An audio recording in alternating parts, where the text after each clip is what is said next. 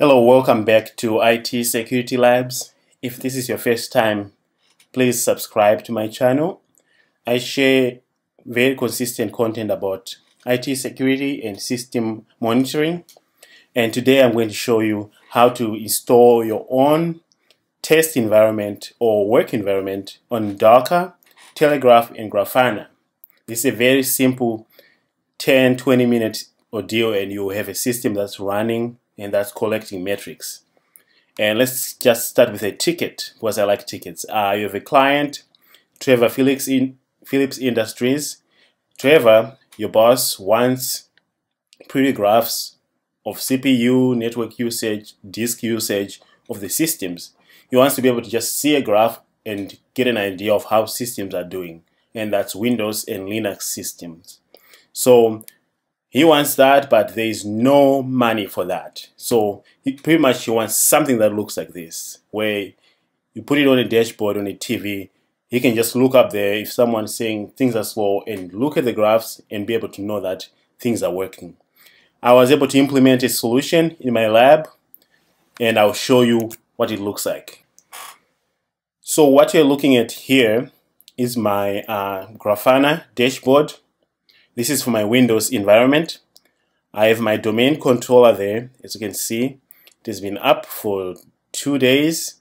I can see the processes, I can see the CPU usage, I can see the memory usage, I can see the disk usage, which are all very important indicators of this system. So if there is some unusual CPU usage, I would like to know right away. This is what it looks like.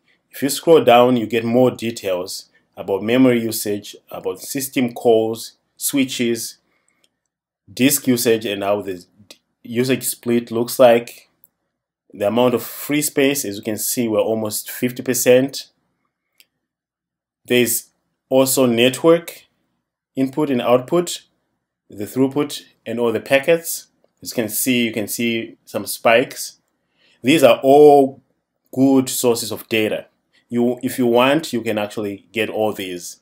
And the good thing about this setup is you can also have a Linux environment. And I have one Linux system that I've been monitoring. I have this system. This is my Elastic Stack server. As you can see, I can tell that this server probably needs more RAM, because I'm using 67% right now when I'm not even interacting with it. So this is really good information about your systems, and you might want to implement this solution. It's very easy. It's less complicated than any other solutions. Everything comes pre-packaged, especially if you're using Docker. And you can get this system up and running in your lab in no time. So now that you've seen what it looks like, I'll show you the VM that I'm running it. I'm running it in this VM that says Grafana. It's in Ubuntu, 64-bit, and I'll just sign into Ubuntu right now to show you the Docker instance. So if I want to see the networks that I've created in this Docker, that's the network. I try to separate networks in this Docker environment. And for your own information, I'm not an expert in Docker. This is my first time actually implementing something in Docker, and I really like it, especially for testing.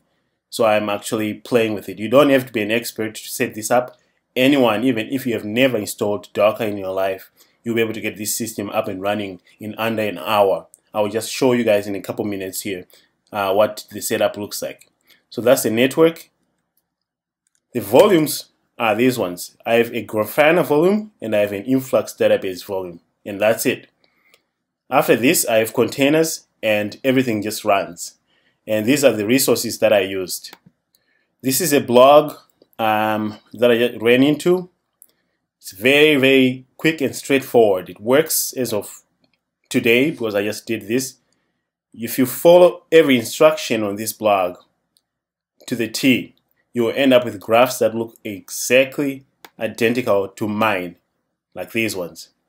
This is very easy, straightforward. So I will have a link to this blog. I'm not affiliated with this guy. It's just a great blog post. You did it better. I'm not going to waste time trying to show you how to do it, because these instructions are great. Just follow these instructions and you have a lab that looks exactly like mine. So that's it, guys. This is a very quick lab setup. This is the future. I'm still working on it. My lab dashboard should look like this after I'm done. I'm monitoring everything, but I just want to give you an idea of what it looks like. If you haven't subscribed, please remember to like and subscribe to this video, and you'll be seeing more content of these beautiful graphs from me. Otherwise, I'll see you guys in the next video.